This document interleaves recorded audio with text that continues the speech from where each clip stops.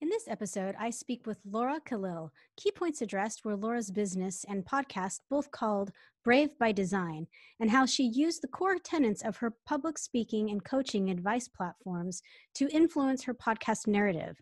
We also discussed Laura's expertise in podcast hosting and how she leveraged her skills based out of her former career in content marketing to become one of the top 100 Apple podcasts on the market. Stay tuned for my exciting talk with Laura Khalil.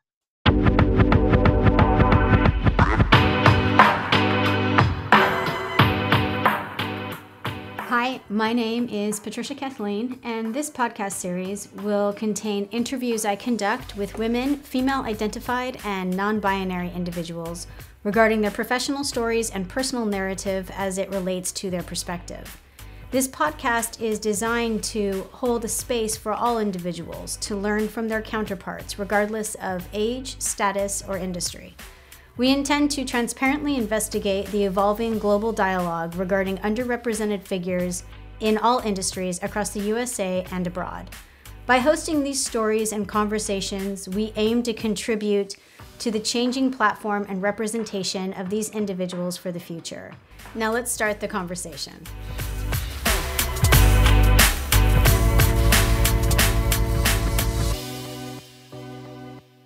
Hi, everyone, and welcome back. I am your host, Patricia, and today I'm excited to be sitting down with Laura Khalil.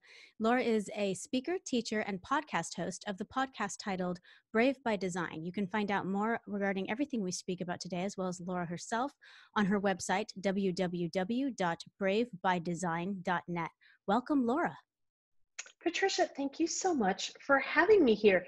It is so fun for me to speak with fellow podcasters, especially women in the field. I'm really excited for our discussion today. I am too. I cannot wait to unpack it. We were talking off the air, and I can't wait to kind of get into it. I do appreciate and kind of overly enjoy talking to other podcasters too. And I know that a lot of our audience actually enjoys hearing about it. Launching your own podcast has been like one of the top 20 things by Newsweek. It announced that every new business founder is doing. So we're kind of trend. All right. I'm excited to unpack yours too. It's always a little bit different. I always tell everyone it's the Wild West. You know, there's still a lot of ground that it you is. With and things like that. So for those of you that are new to this podcast, I will first read a bio on Laura before I ask her to kind of develop more of that professional and personal story leading up to launching Brave by Design. And then we'll go straight into actually unpacking the podcast. We'll get into the logistics for those of you who are kind of interested in that end of it, when it was founded, if was there any funding, any co-founders, all of those types of things, how it was built. And then we'll get into the philosophy and the ethos of it, behind how the curation is made and things of that nature. Then we'll look at goals and plans that Laura has for herself and the podcast and other business endeavors regarding all of that for the next 1 to 3 years. And we'll wrap the entire podcast up by talking about advice that Laura may have for those of you who are looking to get involved with her or perhaps emulate some of her career success. So as promised, before I start peppering her with questions, a quick bio. Laura Khalil is a speaker, teacher, and host of the top 100 Apple podcasts, Brave by Design, focused on helping women achieve incredible success in their careers and lives. She is a master storyteller, consulting with clients such as Twitter, GE, and Intel on how to use storytelling to improve their lives of the lives of their customers. Laura's training unlocks the code to becoming magnetic to help ambitious women learn how to rise, lead with empathy, and live abundantly. So, Laura, I love that. And before we get into a kind of unpacking Brave by Design, which I think is very apropos for the podcast in which it's nestled with, I'm hoping you describe your professional and personal history that led you to launching it. Absolutely. You know, when I first started my career, which was it's hard to believe it was 20 years ago, but it was, there was no such thing as podcasting. It's certainly not that I was aware of. And I started my career in marketing. I was a content marketer by trade, and I really broke into the tech world in Silicon Valley. That was part of the start of my career. And one of the things that kept happening to me as a full-time employee is I kept being told that I was just a little bit too much. I was told I was intimidating men, that I needed to soften my language, that I needed to smile more, that I needed to be more accommodating. In the meantime, my work was always getting high marks, but my personality was the problem. And I realized that I can't change my personality. I can't become someone different. That's not going to happen. So instead of repeating these situations that did not work for me, I had to change my circumstances. So in 2013, I launched my first business, and that was doing what I knew, which was doing content marketing as a consultant. And what I realized very quickly in running that business is within the first 6 weeks, I got my first major client. That was Intel. Then I got GE, then I got Twitter, then I got Intuit, and the ball was really kind of rolling from that point forward.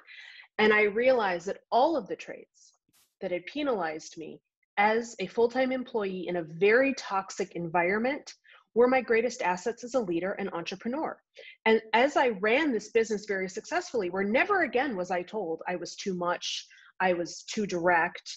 I was told, hey, we so value your advice. We're so glad you're here. Thank you for sharing your expertise with us.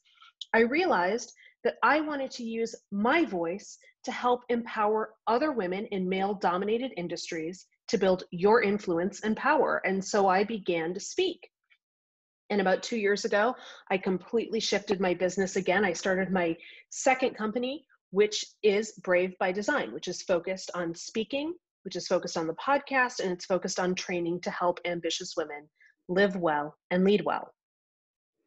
Absolutely. This is an area that's done, I think, and a lot of people have reached into it, but I find that by no fault of anyone's in particular, people who reach into anything from motivational speaking to empowerment speaking or, on these corporate circuits, it can become kind of muddled, their message or their design, even though I find all of them, that I've listened to via proxy or, on this series, valid and with wonderful messages. It seems very unclear as to what their message is meant to do or what target audience they have. And yours is uniquely different from that. I feel very clarified, having Good, Patricia. Thank God. Okay.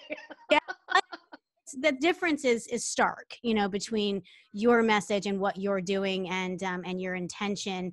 And so I think that clarity comes across from, your previous career in, this kind of marketing and area of it. Yeah. Message is very, very clear and concise. And I find that, they tell all entrepreneurs that any little, thing that I'm covering, like, you got to clarify that elevator pitch. You got to get that pitch deck really clear. Like, what is your sell? Yeah. What's your ask? Like all of those things. And I think it's still kind of lost, particularly when it comes to even coaches. I've spoken to a lot of life coaches, career coaches, and I can't quite figure out who their target client is. I don't know what they specialize in. There's a lot of terms that aren't clarified for me. Uh-huh. It's difficult to understand whether or not I would ever need to work with them or who they could possibly work with most beautifully. Patricia, can I talk about that for just 1 second? Please.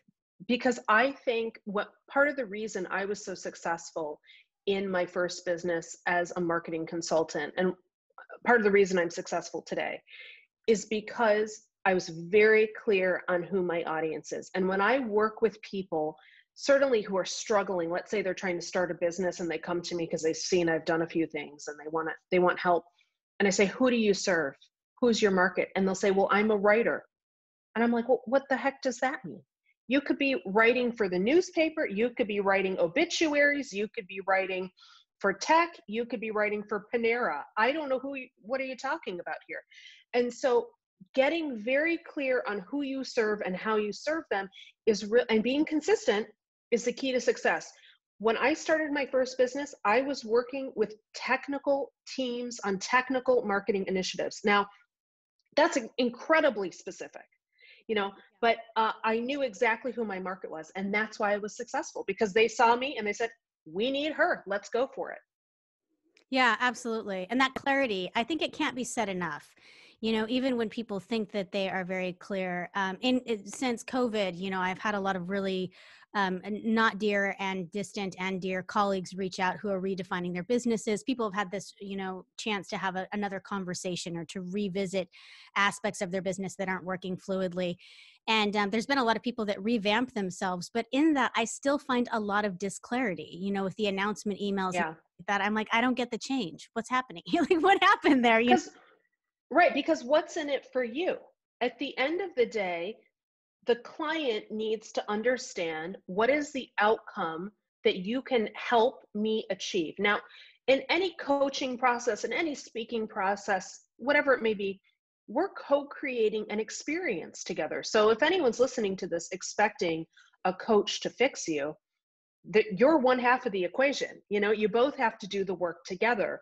And being able to speak to your clients, who, I don't care who they are, if you're a coach, if you're a consultant, if you are in a full-time position, being able to speak to people in what they value, in what is important to them, is really going to help define you and help you set yourself apart from the pack. Now, a lot of people are scared because they say, well, I do so many things.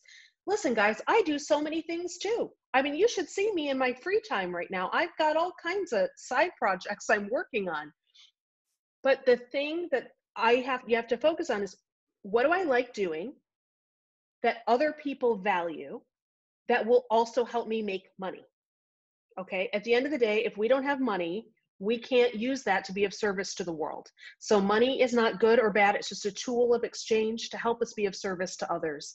And the greatest gift that you have and I have is to be able to do things we like, become abundant in those areas, and then give back in the areas that are most important to us. Yeah, absolutely. I think becoming crystallized about what you like to do and then turning around and asking how you can utilize that to make you money is the key to like success within oneself as well. The work-life Oh, balance, totally. all of those conversations can go by the wayside once one is really fulfilled by their work. It's one of the things that it's generational. I feel like there wasn't a lot of conversation. I'm older, I'm 43, but there wasn't a lot of, when I was coming up, people were like, be a doctor or a lawyer. Like that's what you need to do, or an accountant, something stable, that will bring in income. And I think my children's generation is more about like, well, I'm creative, so I'd like to be in this space. And I'm like, wow, that's amazing. You're going to be such a happy adult, reconversation. I think there's ways of kind of slightly molding it as well and getting into areas that you're talented with, and therefore it brings you, people always say, well, I don't know what will bring me happiness. And I'm like, whatever you're good at. This is like a Yeah, disconnect with adults, whatever you do fluidly, and that tends to bring us happiness. At least exactly. I mean, Patricia, I love decorating cookies. But I'm going to tell you what, no one's going to buy my cookies. Okay. They are a hot mess, and that's okay, because they're for me. That's people talk a lot about finding your passion. I'm not, and that's, if you want to go down that route, go down that route. I'm more, find your sustainable interest. What do you want to do for the next 10 years? What do you want to really dig into that's sustainable, that other people need from you? And try it. The worst thing that can happen is it doesn't work. yeah. That's it. I agree. So I want to turn to unpacking Brave by Design now. And for all of our little nerdy startup founders and everyone else who's looking into starting it, I want to get into your logistics. When was Mhm. the podcast launched? What was the impetus for the launch? Did you take any funding to help you start it up? There's people always say, I thought starting a podcast would be free. And I was like, oh, sweetie, no. It's a lot of time that you can consider free off your own back. But, Right. there's tech, there's software. If you don't have the knowledge as to editing, there's a whole bunch of stuff behind it. And I won't bore everyone with, there's a beautiful YouTubes and things of that nature and articles written to it. But for you personally, when was it started? What was the impetus for the launch? I mean, you got into it a little bit when you talked about kind of the end of the second part of marketing. And then did you take any funding or co-founders when you went into launching this endeavor? So yeah, I'd love to dig into that. So I started my speaking business at the end of 2018. It took me about a year to really decide to start Brave by Design. So Brave by Design was launched in January of 2020. I did not take funding. When I started my career in tech, I worked for a lot of bootstrapped companies. And I kind of, at a young age, for better or for worse, you can do whatever you want, guys. But I developed an ethos around bootstrapping my ideas. And so I said, hey, we're going to bootstrap this. And as a content marketer, as someone who comes from that domain, I wanted a vehicle to share my voice, because I'm a speaker. I wanted to share my voice. I wanted to share my words. I wanted to bring credibility to what I do. And I wanted to begin to gain a following because, as anyone who's listening knows, the best way to work is when you're working by referral. And I don't have to push people into working with me. I don't have to fill out tons of RFPs and proposals, and they sit in a stack, and you're just like sitting at, next to your bed at night, praying to God somebody contacts you. I like working by referral. And so when people listen to my show, or people hear me on your show or other shows, they say, gosh darn it, I like that woman. I want to learn more about her.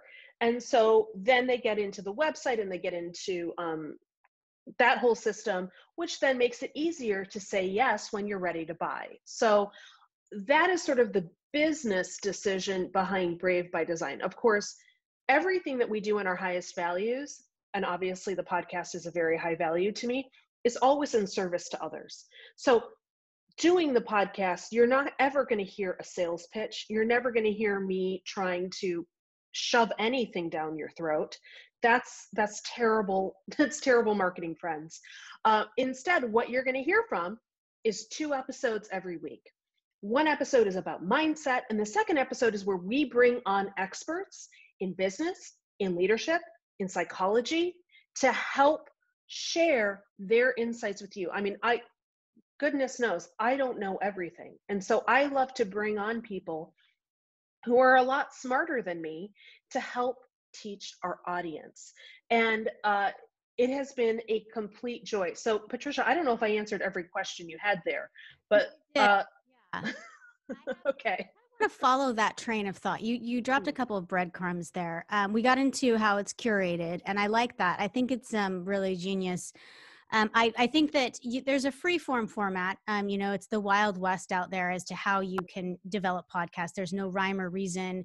The length is often really actually even attractive to people in mainstream media, because there's not this hard cut at 30 that you have to fill right past, things like that. But it's also the same for content. And it's cool that you've actually, as I said, earlier, with your clarity, you have a lot of clarity in designing this. And that's what I recommend a lot of people for starting a podcast is get an idea. Are you bringing guests on? Are you bringing them on periodically? Why are you doing that? Are you bringing them on juxtapositioning? And so you having this kind of call and answer where, you're giving your expertise and then bringing those on with other expertise to exemplify things you've said or even talk about their own narrative is really clever. I want to get into another piece. Wait, Patricia, can I inject one thing in there? Because this is really important for people to hear. And it's sort of like the underbelly of podcasting. You've probably experienced this as well. A lot of us think, oh, I'm going to bring on a big name and they're going to help boost my numbers. They're going to share it with their audience. They're going to help me. And that's what I thought too. I thought, I'm going to bring on the biggest and the best and the brightest, and they're going to help lift this. And here's the truth, friends. That is really a crapshoot. Yeah. Some people, some people will promote. Other people will never acknowledge that it happened. And that's not because it's a bad episode. It's because they have a lot of competing interests. It's because they maybe just want to promote their appearance on MSNBC. And you're small peanuts next to that, right? You have to remember that. So I do say to people, when you're thinking about bringing guests on, bring on guests who have a following, who are engaged. They don't have to be the top of their field. They don't have to be, the people you see on the Today Show necessarily, but you have a sense that they will help you promote the show, because it's not always the celebs who will help. Is that what you find? Oh yeah, always. And I started the game off very differently. My first podcast, this one actually, was about a philanthropic effort to help women share and female identified non-binary individuals share their professional chronicles. And since then, I've launched 3 others that have very different intentions, not in that it's always about education, transparency, and sharing information. But this one in particular, for the first year, that really wasn't even my focus. So I was bringing people on. I also tell people, I've had about better part of 30 years of experience of, public speaking and performing and things of that nature my entire life. And podcasting was just a new beast. and bringing people on in the beginning, for a few episodes, if you're not comfortable or you don't exactly have your voice or your brand or whatever you're calling it, that may or may not have an audience or whatever else, is a really good idea to kind of sharpen your wit, get your down, get your flow going. But I do find, the higher the star, actually the more complicated, usually the setup for the arrangement. Yep. Back end expenses, it's going to take a few more hours off of my research and communications manager's time. And frequently the turnaround is not overly shared. It's interesting, the fame that approaches it as well, the lack of interest that they have. It's tricky. I've spoken with a myriad. I've spoken with over 200 people just this year. And the fame, goes from academic fame, as opposed to, I've spoken to some Hollywood celebrities, and varies as to how they're going to approach your podcast, what they're going to bring to it. I've had some of my most intriguing podcasts that received the most attention from, young political advocates, and people who are just like in the trenches. Cool. And ready to go. And you really don't know who's going to bring it. But I think there is this attraction of like, oh, you're speaking with who today? And it's just not that way, because as you said, we're not on a network, and there's competition as to what they want to push on their site. And have embedded.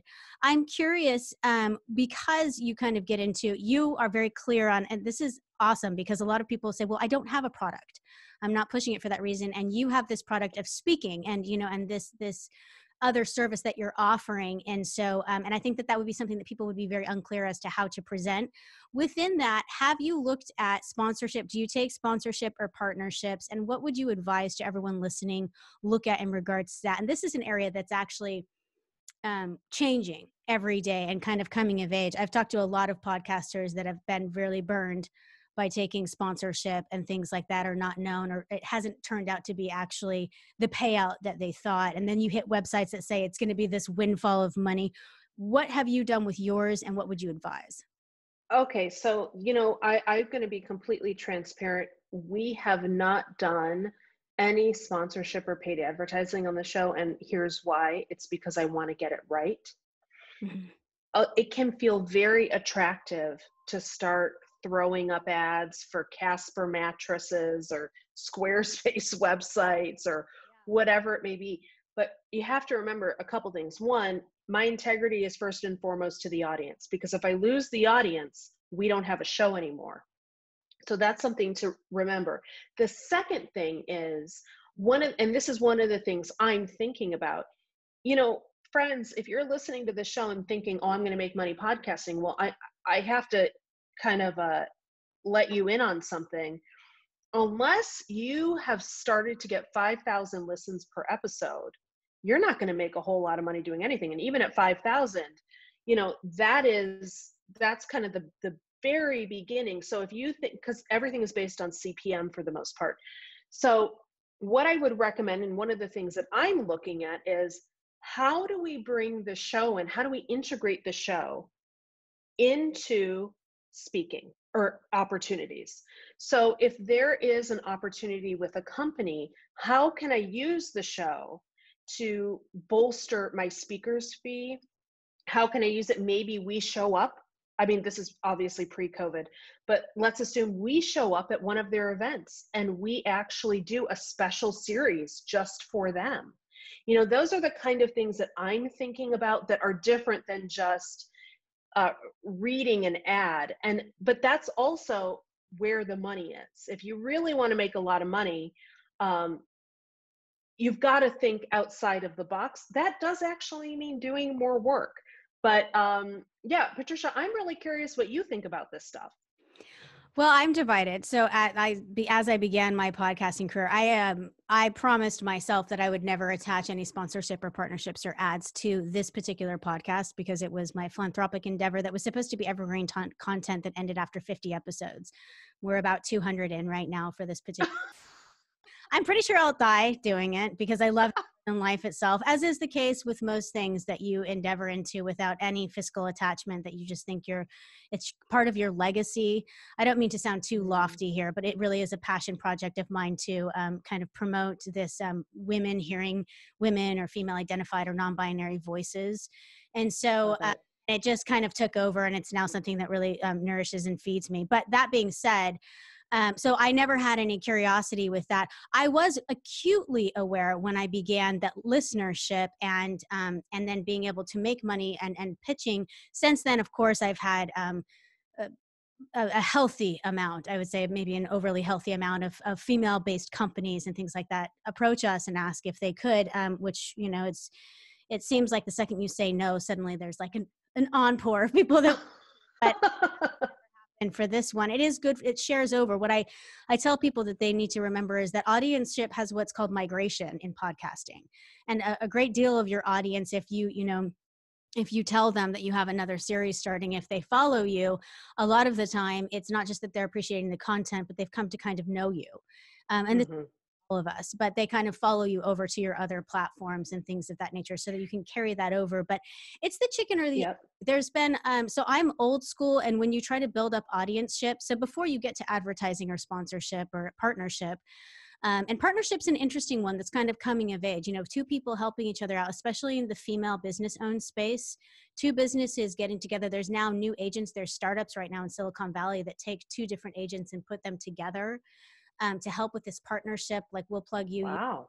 And that's a very different kind of thing, but I think that has a lot of impact, particularly with disparate areas that don't think that they would, a Levi's company and someone, selling knickknacks or whatever, coming together and kind of sharing each other's market is, it can be a very friendly and homogenous situation. But getting back to building up audience, I think that that becomes a crux. And for me, I've seen a lot of really creative and there's powerful young YouTube influencers that I just bow down to, I know. They're incredible.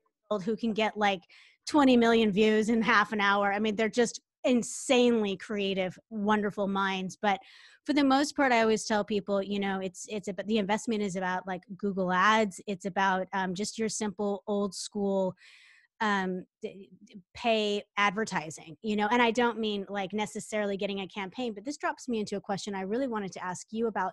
Given your background, have you ever used external PR or marketing groups to advertise or start a campaign, if you will, for Brave by Design podcast? Or did you yourself feel equipped? Because marketing is a huge industry. One size does not fit all. Someone who can market really beautifully for an engineering or tech firm cannot do the same for a spiritual, healing firm. So right. I'm wondering if you enlisted help from other people, or did you feel really comfortable? And how did you engage your beginning audience? Did you use the traditional online, Google Ads, that type of thing? I have never paid one dime for an ad to funnel to this show, ever. Wow. That's impressive. And is it? I'm listening to you, Patricia, and I'm like, oh my God, are people paying for ads? Like, I'm not doing that. No. Now, here's what I have done. So because I come from that content marketing background, I can create content until I am blue in the face. And that's basically what I did at the beginning. And I actually, just as a cautionary tale, really, drove myself into the ground doing that. Oh. And also trying to edit the show and release the show. Folks, if you're serious about this, please don't do that, because it's going to eat up a lot of your time when you need to spend that time on profit producing activities. So what I did is a couple things. The first one is I hired a podcast pitching agency. And what they would do is they would pitch me to go on shows. And they got me on, I want to say like 24 shows. And on there, it's kind of like this. We talk about whatever. And, I would, at the call to action at the end, where do I learn more? Go to Brave by Design, listen to the podcast. If you're already a podcast listener, it's very likely you want to listen to another show. So I did that at the beginning, and I was consistent with my audience. From, I believe it was January 7th was the first day that we launched. Could be wrong. But anyway, beginning of January until now, we are really butting up against the beginning of September. We have never missed an episode. An episode launches every single week at the same time. Nobody can ever doubt that. There's 1 week when we did not launch an episode, and that was during Blackout Tuesday. And that was incredibly intentional because I wanted to support Black voices. Other than that, we have always had an episode, and it's predictable. So that consistency in my content marketing, what you see on my Instagram, what you see on my LinkedIn, it's always there every week. You know what to expect. Podcast out every week. You know what to expect. And I obviously have my pitch down. I know what I'm talking about. I know who I am. I know where I'm going. I know how I serve. I also, by the way, know what I'm really lousy at. So, there's things where we hired a podcast editor. Best investment I've ever made in my podcast. They edit the show. They do all the show notes. They schedule it in our scheduler. We happen to use a service called Buzzsprout, but there's a million of them out there. And they even clip the beginning of the show so that we have a little audiogram that I can share out over social during the week. So that's all automated for me. So I don't need to think about that anymore. What I can focus on is what I do well, which is talking to people, engaging people in interviews, and sharing their wisdom and knowledge with our audience. Do what you do well, hire someone to do the other stuff. It's the best investment you'll make. But no, I have not paid for an ad. That's crazy. That's insane. I like that a lot. In fact, it speaks a lot too. I think your content creation and your ability to do that is an area that a lot of people can struggle with. It really depends. I don't think that there's a strength for all of it. I came from a film and photography background, so the editing was very much something that I did not want to relinquish control on. In fact, I am still, after hosting 4 and starting my 5th one this fall, just looking at relinquishing that control because I do it so fluidly, and I am still of the old where it's like, are you kidding me? I'm going to bring silly little pumpkin who will take twice as long, charge me an arm and a leg, and won't do it as beautifully. You just have those moments of ownership. Yep. Let go. But that's what you're good at. That's part of your zone of genius. So do it. My zone of genius is in the content creation. It is definitely not in sitting in front of Pro Tools or whatever it is, editing a podcast. But that's beautiful. GarageBand. Well, but I think that there's a moment too, also, like if I was going to increase my happiness, and I think it's my expertise, but if I'm really climbing into my zone of genius, if I feel like I was put on this earth to do something, it's this, and if I want to do more of this and continue doing more podcasts, I need to kind of let go of that end of it. I think it's like making your own bed. Again, I feel weird having someone do it for me. It just feels wrong, in this world where I'm like, but if you can do it so well, why don't you do, but where you have to start switching into thinking like more of like a Titan, someone who like you're letting other people do that for a reason. As a different 100%. I'm curious about how you sculpt and curate your show. This is something that it varies so drastically, and it's never been the same for any podcast host I've spoken to. But when you go to kind of sculpt your show, did it come from this? Brave by Design came from this, this impetus and ethos from the inception. And has it always stayed that way, or does it kind of change per your career trajectory? Is it laid out? Are you more business oriented? Is it the next 3 months we're going to focus on this area because I think that really pertains to what's happening with the pandemic? Like how much curation process goes into it and what guides that? Boy, that's a big question. Let me do my best to answer it. When we started the show, I just wanted to bring on people that were inspiring, people that were empowering, and people who had a message. Going back to let's kick back to what we said at the very beginning of the show. I'm very clear on what I do. And anyone who's listening to this who wants to get on a podcast, if you talk like you're talking out of both sides of your mouth, like you're going in 400 directions and we don't know what thread to pull on, that becomes very difficult for a podcast host to make a compelling episode out of because you're all over the place. So being clear on, does this person have a clear message? Maybe they have a book, maybe they have a website where I understand exactly what they do and how they serve. That was very important. My message was very important to women, but it was also important to men who identify as advocates or allies, because we cannot pull ourselves along alone. We need people in power to help lift us up because they're already there and it is part of their duty to help us. So I needed to make sure that some of the episodes are accessible to people who aren't like me. During coronavirus, we did a big shift because I was completely, I'm a speaker. Can you imagine what happened to my business? It completely dissolved. It was like a nightmare. So I did a big shift in the show. We were doing 2 episodes a week, sometimes 3 episodes a week. I was bringing on people to talk about all areas of life pertaining to COVID, stress management, finances, all kinds of stuff. Now that this experience has more been integrated into our collective journey, we are doing our 2 episodes a week, one on mindset, one with our guests.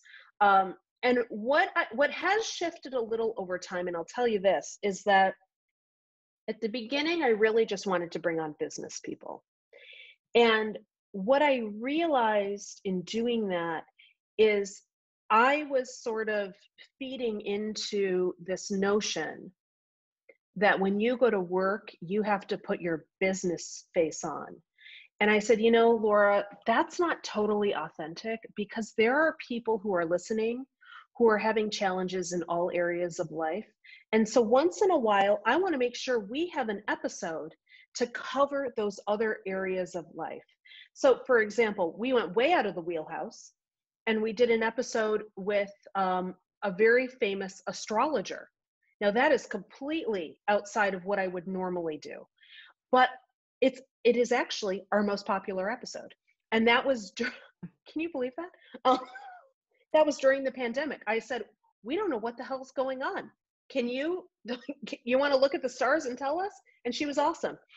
We did another episode with a woman who believes a lot in helping women close the orgasm gap. Now, that is really different from what I normally talk about. Again, one of our most popular episodes, because I think women are hungry, especially business women are hungry for that type of content. You can't divorce who you are as a woman, who you are as a human being, who you are as a mom, a husband, a wife, whatever it may be, from who you are when you go into work. And so that has shifted a little bit. I will tell you how I got a lot of the big names that we got on the show. Is I just linked in with them. I just contacted people. Sure. And I said, hey, I love what you're doing. You want to come on? 75% said yes, 25% ignored me. All right, whatever, moving on. And some of those people, I'm proud to say, a couple of them I'm friendly with, I email with, I care about, they share my stuff, I share their stuff. Hey, that's awesome. But others of those people just help validate the show. So, help sort of bring some sort of oomph to the show, so to speak.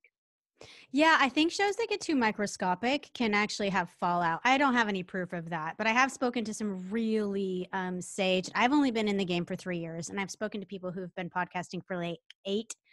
And I know I'm like, you're a dinosaur. That's so awesome. But or flagship, I should say, not a dinosaur. But they talk a lot about how it's like rebooting is like wildly necessary, because you think you've got this faithful audience, but eventually there's some new shiny thing that comes along that's kind of doing what you're doing, but they're tying in things like astrologists occasionally, right. And it spices things up. And it's also like, if you don't continue to evolve, you die. It's Darwinism. It's podcast Darwin. Totally.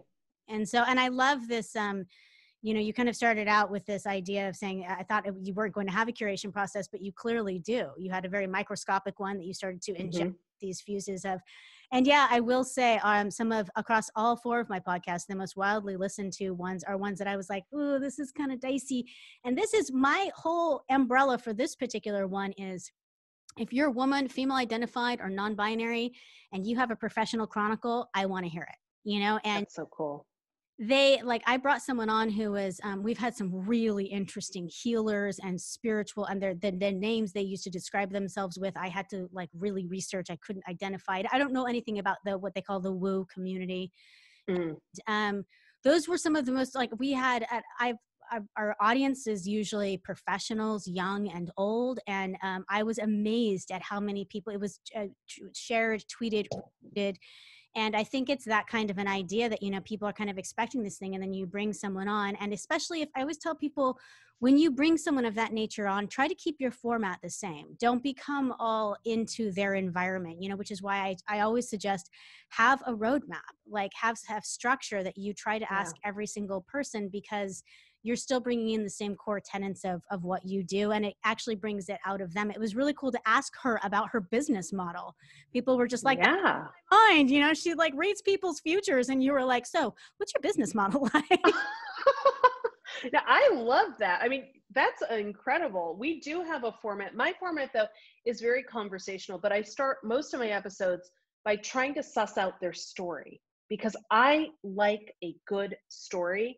And if I can't get the story out, I'm just like, what's happening here? Like, where I feel very like unmoored if they don't have a great story to share. So I love to start out that way, but that's so cool. Can I say one more thing, Patricia? Can I say, nobody needs another boring podcast. I'm serious. Like, I, as a business professional, and I'm not going to call out names, but there are very well-established podcasts in my area that I feel like I'm going to lapse into a coma after 2 minutes. I cannot handle it. And so for me, one of the things I said is, we ain't going to be boring. So, that's one of my things I really stand by. And I also like to encourage people. There are so many podcasts now, and I don't think that has to be a bad thing. There are some really famous podcasts for politics and things like that get cited a lot, that I just think there are better ones out there. And I don't even mind saying it because I know one of them actually personally, but Pod Save America, those cats are cool, and they did an amazing job during the Obama administration. But there's a ton of episodes that I know for a fact they would be like, we could have done better. Like, there's actual political podcasts out there that are grassroots, that they are like really fighting for, and they're fascinating, and they do just as an informative job. So just be mindful of that. Like, following the most trended one is not necessarily the best. And since there are so many, you can find people such as yourself that are going to take you along for the ride and not bore you to tears. If you're bored during a podcast, you need to click off. Not happen. Don't listen. I know there's no obligation there. You didn't sign a contract. But business podcasts, especially, like, they try to be so buttoned up. And that's the thing that throughout my career, I have rebelled against that, because it's not authentic. It's the epitome of phoniness. And I don't know why I have a real trigger around that, but apparently I do. And so I was like, we are not going to be phony. We are going to call people on their stuff. We are going to make sure we understand what they're saying, because I want to ask the questions that the listener would like to know of, but is too afraid to ask themselves. Yeah. Right?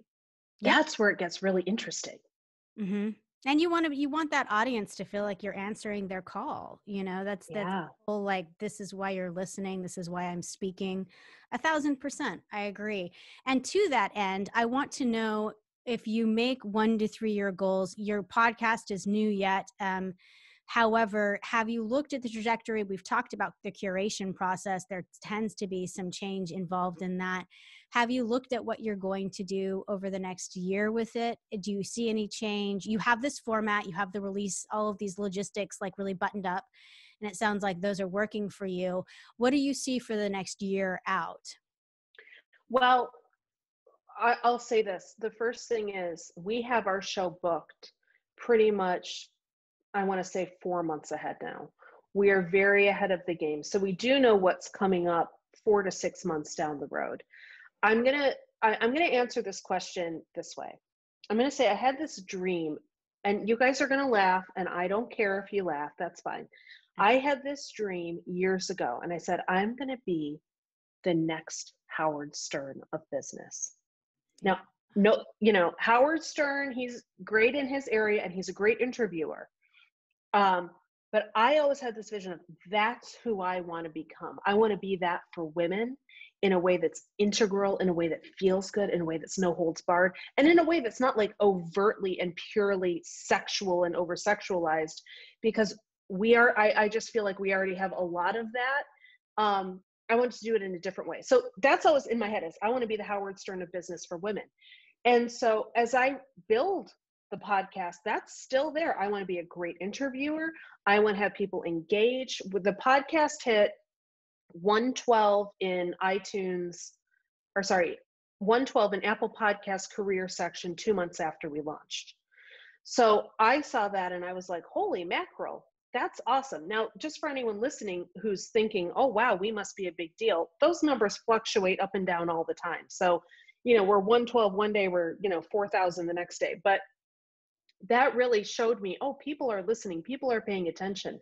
They want this. And so I continue to drive towards that really big goal. So that can mean, building out the podcasting. That can mean getting into a professional studio. That can mean getting, I see Brave by Design ultimately post COVID or whenever we're more safe, as we do tours around the country and we go meet these women, just like some of the other podcasts do, where they go meet their audience. But I want to do it in a format where people, feel really welcomed and loved and supported. So those are some of the things we're thinking of long-term. But yeah, in the meantime, it's really about building building knowledge of who I am so that I can gain more speaking engagement so that I can then offer more to the Brave by Design community to better serve them. Yeah, that sounds clear. It sounds very clear. It does. I can follow that train of thought. Normally I'm like, how is anyone getting there? That actually does sound clear. I want to grab one thing that you said for people listening. I ask this a lot, and I think it changes per podcaster, but you talked about being booked 4 to 6 months out right now. This is something, scheduling and things like that has a lot of differencing of opinions, because your guest format or the testimony, whatever rhetoric you're capturing, becomes stale, which is okay if it's evergreen content. But how do you deal with the issue of having collected data 4 to 6 months before it's released, or a month before it's released, or how back far is your release? Okay. You say 4 to 6, So talking about bookings, or are you talking about? We're booked about 4 months in advance.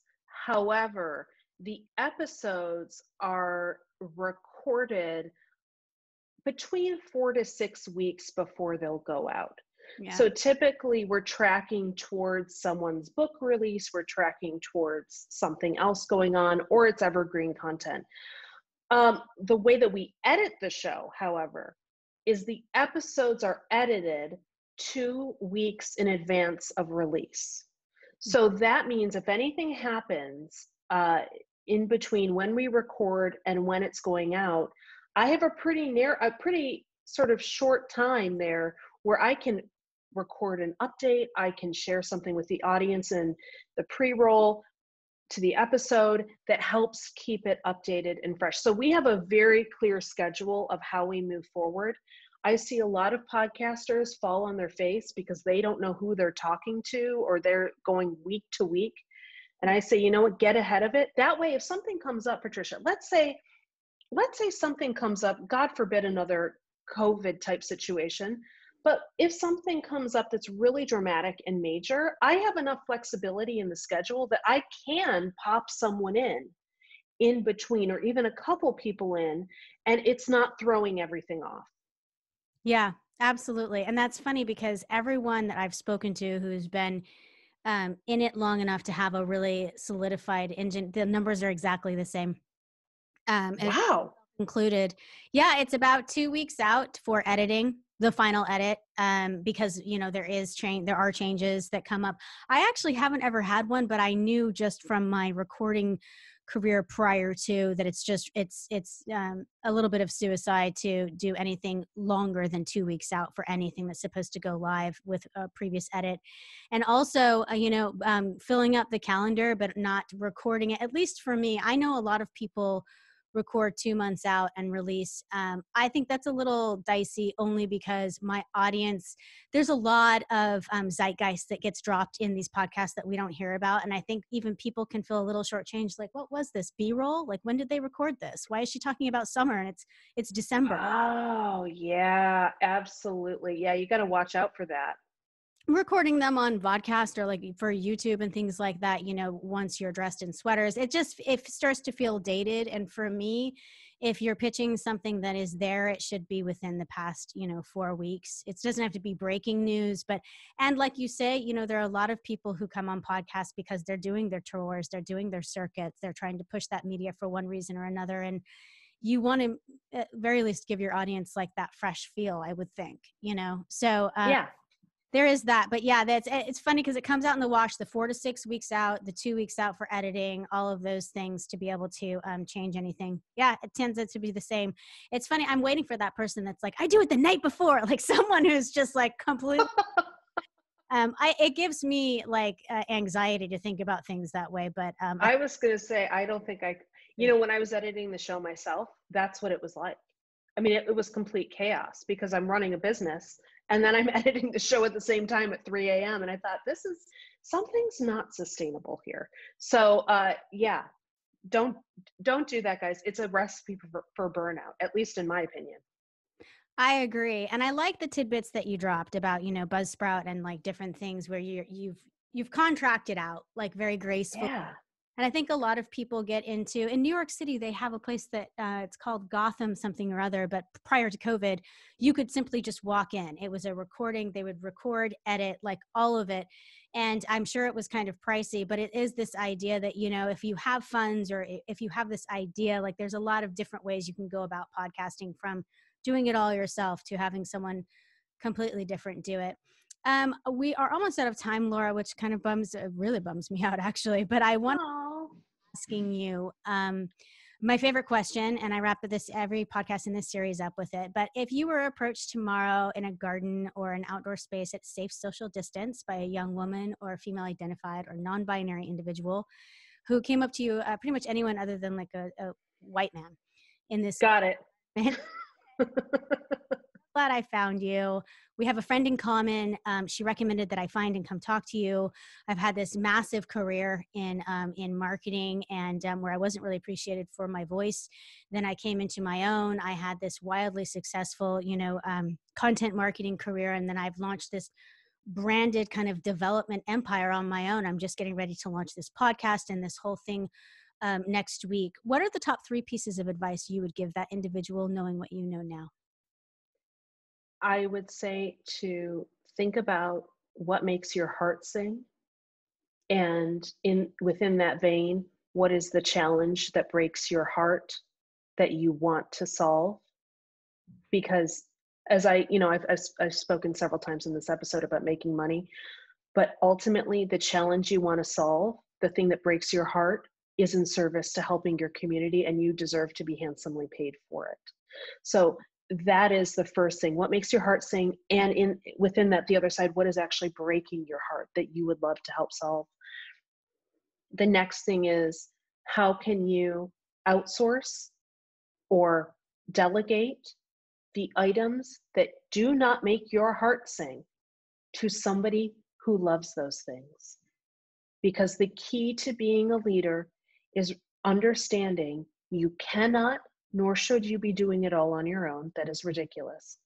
The third piece of advice is to find someone who has done what you want to do and sit in a room with them and learn from them. It is so, if that is someone who's a head of a company, if that is someone who is a coach, if whoever it is who you can learn from, whether you have to read their books, whether you have to pay for a coaching session, whether you have to just email them out of the blue and say, hey, please help me. Please go learn from people who have done what you want to do, learn from their mistakes, learn from their wins, so that you can be wiser in how you grow. I love it. Yeah. I mean, those are so prolific. This is your forte. This is why you get paid the big bucks to speak advice. I love it. I'm going to do a horrible thing and sum it up now. And that's very rare that I hate summing people up, but now I'm like, I'd rather not restate this. So I've got number 1, think about what makes your heart sing, and conversely, the challenge that breaks your heart and that you want to solve, and let your kind of motivation come from there, and your crystallization of your ideas and motivation. Number 2, how can you outsource and delegate the things that don't make your heart sing to someone who does enjoy those things, and move more fluidly through your endeavors? Number 3, how can you find someone who you can learn from that will help you be wiser as you grow? And that's so cool. I think you can find people that you can learn from that don't make you wiser. They can make you more insecure. That last little bit on the end is crucial, I think, in finding a mentor or teacher, an aide, a coach of any. Anyone, absolutely, Patricia. If anyone who's above you, in their endeavor or where they are in their experience tells you you can't do this, please put the phone down and make another phone call, because that is bananas. um, I think that a lot of these things can come from a place of insecurity or scarcity mindset as opposed to abundance. There is enough, as Patricia and I know, there is enough to go around. We can have a million more podcasters out there, and it is a-okay with me, because if you have a voice, we want to hear from you, right? So there's no scarcity around this stuff. But yes, some people in leadership roles do not want, they want to hold on to their thing, they don't want to give. And if you encounter someone like that, just keep it moving. Agreed. And for good reason. Both of us being people who identify as women, it's usually the communities and the populations that have been relegated to the outskirts and discriminated against for hundreds of years are, the most contentious in a lot of areas because they've had to fight for the seat at the table. Melinda Gates has a lot to say about this with women supporting women. And so I try not to ascribe blame or anything else, but I think you're right. Keep it moving. Find someone who isn't, because there's tons of them out there that will do it. Yeah, so many people to help. Hey, thanks for having me on. This was so fun. Much, Laura. I appreciate it. And for everyone listening, I want to tell you once again, we've been speaking with Laura Khalil. She's a speaker, teacher, podcaster, and host of the podcast Brave by Design. You can find out more about everything that she's done and everything we've talked about today, as well as listen to her podcast on www.bravebydesign.net. Thank you so much for giving us your time today. For those of you listening, I do appreciate all of you. And this is me reminding you to stay in love with one another, stay safe, and always bet on yourself. Slancha.